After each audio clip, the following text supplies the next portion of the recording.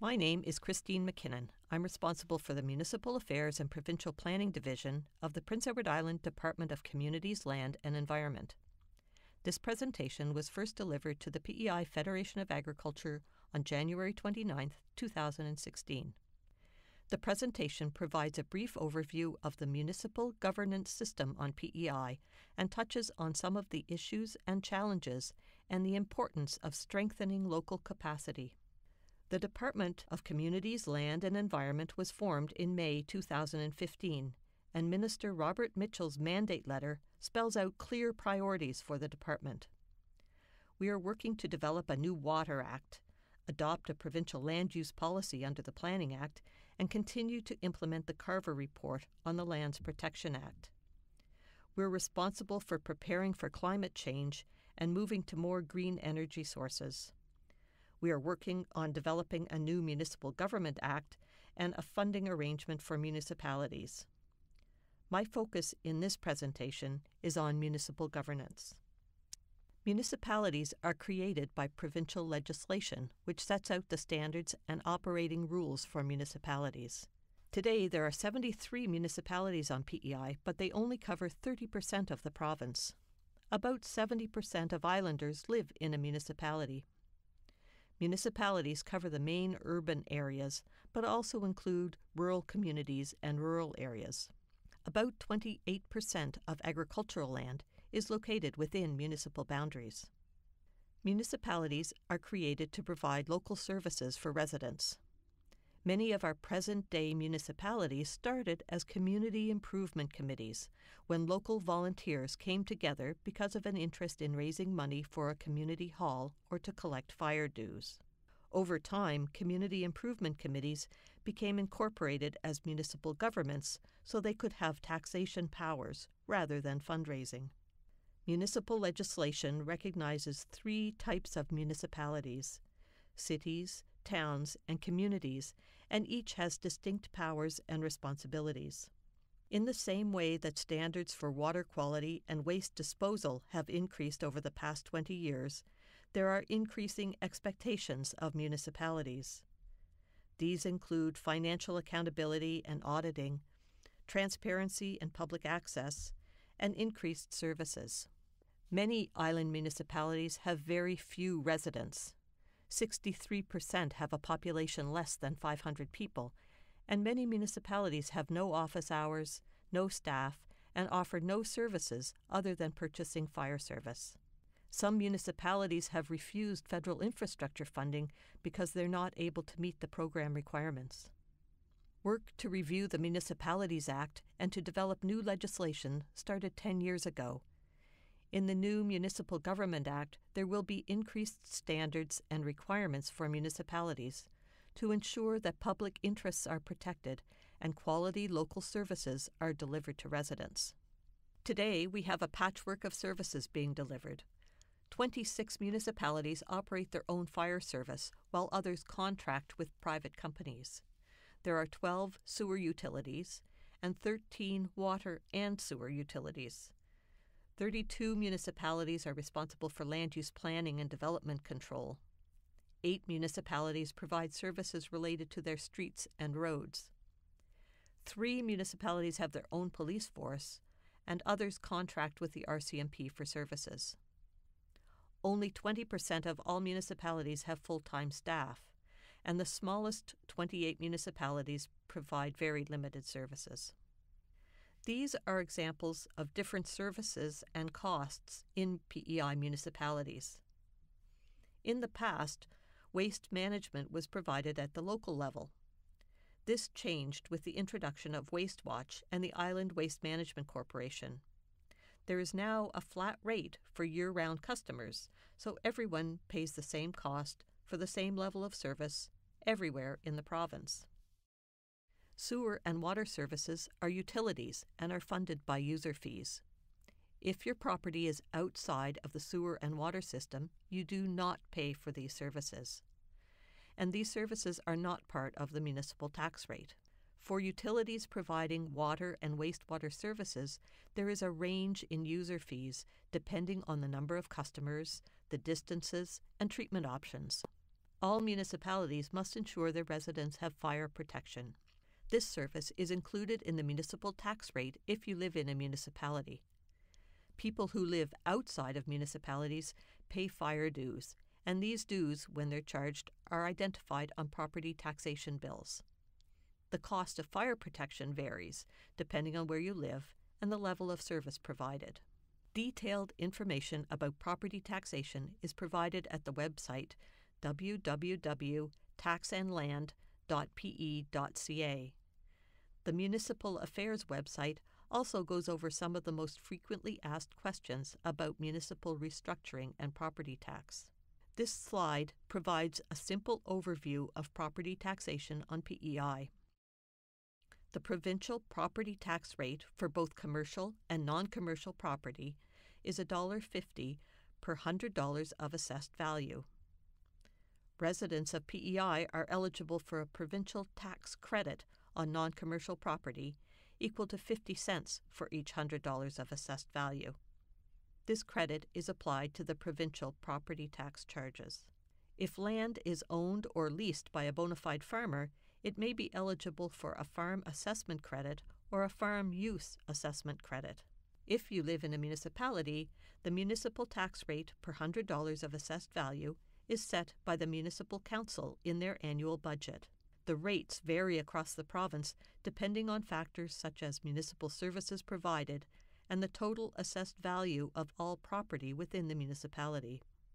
Farmers and property owners who rent or lease to bona fide farmers may be eligible for both provincial and municipal property tax credits. Some municipalities offer rebates for farmers, but this is entirely separate from the property tax rates. I'm not an expert on property taxation, and I encourage you to look at your own tax bills and the website taxandland.pe.ca for more information. This is a very basic example of property tax calculations for a property in a municipality compared to the same property located outside a municipality.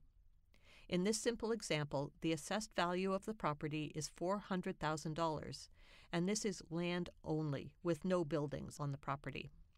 The provincial tax rate of $1.50 per $100 is applied to the assessed value of $400,000 for a charge of $6,000. Applying the provincial tax credit of 50 cents per hundred reduces this amount by $2,000.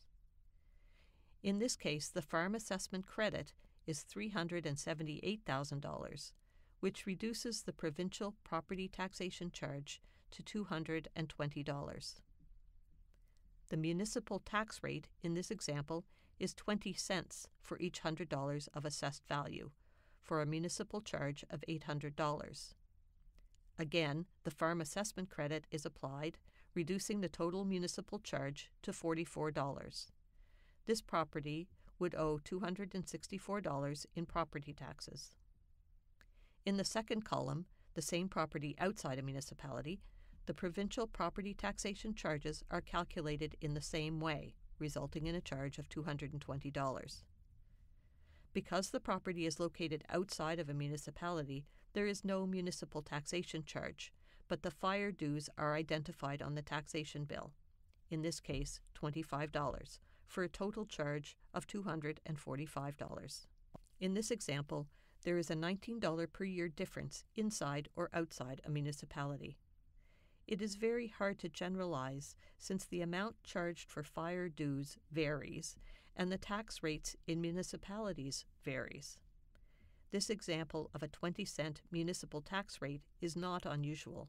Half of the municipalities have a tax rate less than 20 cents. One of the best practices being recommended to municipalities is the use of differential tax rates, with different tax rates for different areas based on the level of services provided. For example, a base rate would cover services like recreation programs and trails, land use planning, libraries or community halls, emergency planning, and fire service. Higher rates may be set for the areas receiving more targeted services like stormwater management, additional police protection, sidewalks, or street lighting. There are benefits to having larger and more sustainable municipalities. There are opportunities for community engagement and for residents to have a say about their concerns and priorities. Economies of scale allow services to be delivered in a more efficient way, and there are opportunities for cost savings if nearby communities decide to share resources. This is important in protecting broader public interests, such as health and safety, water quality, and protection of resource land or natural areas. A larger population means that there can be more people participating in municipal elections. There are more opportunities to recruit and retain skilled staff, leading to increased accountability and transparency. When there is professional capacity to undertake services such as land use planning, this can lead to better infrastructure planning and better outcomes for our environment. A stronger and more cohesive municipality can attract more business and local development, strengthening our rural towns and regions. Many communities are facing challenges such as population shifts, infrastructure demands, environmental concerns, and climate change impacts. There are opportunities for communities to work together to create stronger municipalities, to address these challenges, and to build capacity to respond. This is important for the long-term sustainability of the communities we live in today. We hear questions and concerns from people who live in rural areas outside municipalities. One primary concern is that property taxes will increase. A differential tax rate system based on services could encourage a fair approach. It is difficult, however, to assess how individual property tax bills will be affected by municipal restructuring because of the varying tax rates and varying property assessments across PEI. Some areas considering restructuring undertake a municipal growth management study to consider a range of service and taxation options and assess the effect of different taxation scenarios. Some people are concerned about a loss of history and community identity. Belonging to a municipality can actually provide opportunities to protect history and community identity through land use planning or cultural and heritage activities. The community names for the civic addressing system and 911 will not be changed. Municipal politicians are elected to represent the interests of the municipality as a whole. New municipalities may establish electoral wards with balanced population distribution, or elect their councillors at large. Existing liabilities and debts of neighboring municipalities can be a concern. The province has committed to support transition planning to address barriers to cooperation. Living in a municipality is not necessarily more restrictive than living in an unincorporated area. Municipalities do have the authority to establish bylaws to meet the needs of residents and resolve issues. Whether you live in a municipality or not, there are rules and regulations related to land use and development. The province is committed to developing a provincial land use policy that will set standards for land use and development island-wide. Municipal land use planning processes are currently more advanced than provincial processes. Residents in municipalities with official plans have better opportunities for input and more certainty about development. There are 3 forms of municipal restructuring outlined in the Municipalities Act. Incorporation means the creation of a new municipality. Amalgamation is the process of joining together 2 or more municipalities with the agreement of each council. Annexation is the expansion of municipal boundaries to unincorporated areas. Municipal restructuring processes will not happen by surprise. The Municipalities Act defines process requirements. There must be public notice before a council can consider a resolution to annex, and councils must agree to amalgamation. An application package must be submitted, and there is public review, with Cabinet making the final decision on the application. In November 2015, Minister Mitchell announced in the legislature that proposals for new municipalities should meet basic requirements so they can be viable for the long term. New municipalities should have at least 4,000 people and $200 million in assessed property value. Municipalities should have an office that's accessible to the public. There should be a service center and established infrastructure, economic, and institutional activity in the area.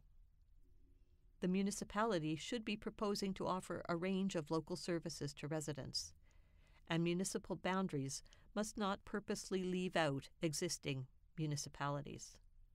We encourage people to think broadly about their community of interest, where children go to school or where they play sports, for example. Any area that is considering restructuring options is encouraged to cooperate with neighboring areas to meet the basic requirements. One example in eastern PEI is in the Three Rivers area. 7 municipalities have come together to talk about the possibilities across 3 fire districts, which includes unincorporated areas, for a population over 7,000 people. A preliminary report has been posted on the Town of Montague website, and people are continuing to discuss options and possibilities. Adding up the total budget currently spent for administration in the 7 municipalities provides an amount larger than the town of Cornwall budgets for administration. You start to say, what would this allow for if we had a more cooperative approach to service delivery? Across the province, we are seeing the same trends. People are becoming more and more concerned about water quality. The cost of providing services in rural areas is increasing. The area of developed land is increasing, and this is usually at the expense of agricultural land. Because of our development patterns, we're seeing increasing conflict over incompatible land uses. Our rural areas are facing depopulation, and our population in general is aging. We can watch these trends continue, or we can move toward building the resilience and the capacity that is required to address and reverse these trends. This map shows the residential building permits that were issued between 2002 and 2013 in areas where the province is the planning authority. The areas in gray are the municipalities with their own official plans and bylaws. It's easy to see the strip development along rural roads and at the shore. The same information has been converted to a heat map to show where the development pressure is the greatest. Housing development has leapfrogged outside of municipalities to areas with limited land use planning. We're building houses in our best farmland and our most scenic areas. This development pressure is greatest between Summerside and Charlottetown. There is far less pressure for development in the east and west, but the coastal activity is clear.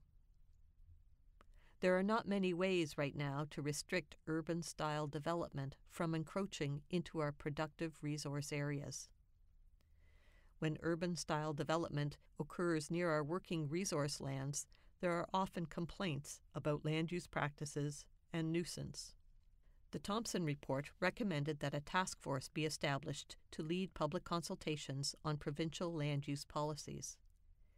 In August 2012, the members of the Task Force on Land Use Policy were selected after a public call for nominations. John Handrahan chaired the task force, and members included Janice Harper, Carol Horn, Paul Gallant, and Marvin Webster. Consultations were held in 2013, and the task force presented their report to government in 2014. The task force recommended statements of provincial interest, the adoption of a provincial land use policy, and a land use planning framework to implement the policies. The Planning Act provides the legislative authority for land use planning by municipalities and the provincial government. Currently, the province is the planning authority for 90% of the land in PEI, where subdivision and development regulations and some other legislation guide development decisions. In the remaining 10% of the province, 32 municipalities have planning responsibility. The municipal planning framework is often better developed than the provincial framework. These municipalities have official plans, maps, and bylaws, which provide a detailed approach to the management of land and resources. The task force recommended that the provincial government improve its land use planning framework to ensure provincial interests are met, specifically protecting our land and water resources, protecting public health and safety, and ensuring sustainable communities. The provincial land use policy will be adopted soon, and work is underway to prepare amendments to the Planning Act.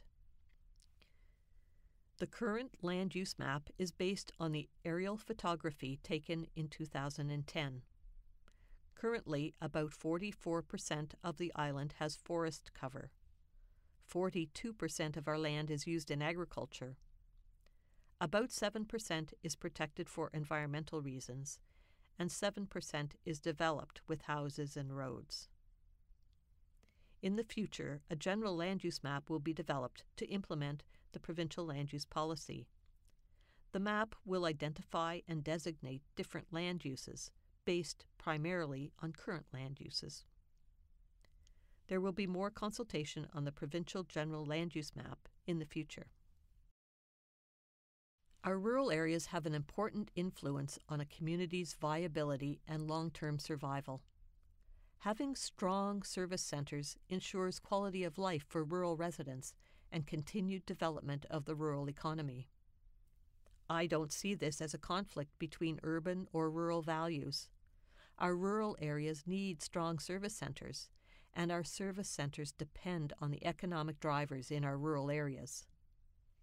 Rural or urban, we all want access to many of the same services, like high-speed internet, cell phone coverage, emergency medical response, education, health service, retail service, post offices, childcare facilities, and recreational opportunities. It takes a critical mass of people to keep these services affordable. Many of the services we want for ourselves and our families depend on having a municipality to maintain and provide the infrastructure that's needed to offer the services. Larger municipalities will be able to respond more effectively and efficiently to the challenges we face. Commissioner Thompson, in the report of the Commission on Land and Local Governance, said, "We cannot afford to maintain the status quo in a world that is changing all around us." The Department of Communities, Land and Environment is committed to working together with municipalities and all islanders to support strong, sustainable communities. Thank you for your interest in this important work.